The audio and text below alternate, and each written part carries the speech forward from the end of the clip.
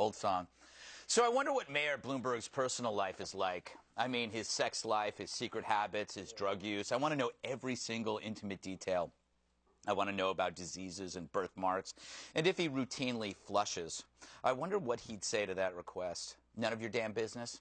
Exactly. Too bad. Because now his invasive war on our personal lives has claimed another victim, 2-liter bottles of Coke that usually come with your pizza deliveries. Yep, under Gloomy's new rules, restaurants must sell smaller bottles costing more cash and increasing plastic trash. Yep, it's just like a lib to hurt the poor and the earth at the same time. Likewise, at kid-friendly party places like Chuck E. Cheese and Gutfeld's House of Hands, pitchers of soda are banned, and nightclubs can't offer jugs of mixers like soda and cranberry juice. What? Yes. So what does this tell you about the mayor? Look, anyone with even one friend knows those large bottles are for sharing. In Bloomy's head, people must sit in a room and guzzle from them alone, because that's how his life must be. He has no friends. The fact that he's banning mixers at a bar shows this paternalistic putz never gets invited anywhere because people hate him.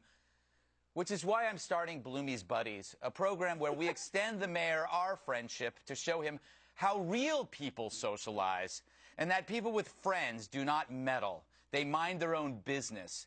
It's obvious Bloomy needs this. I bet as a kid, even his imaginary friends despised him.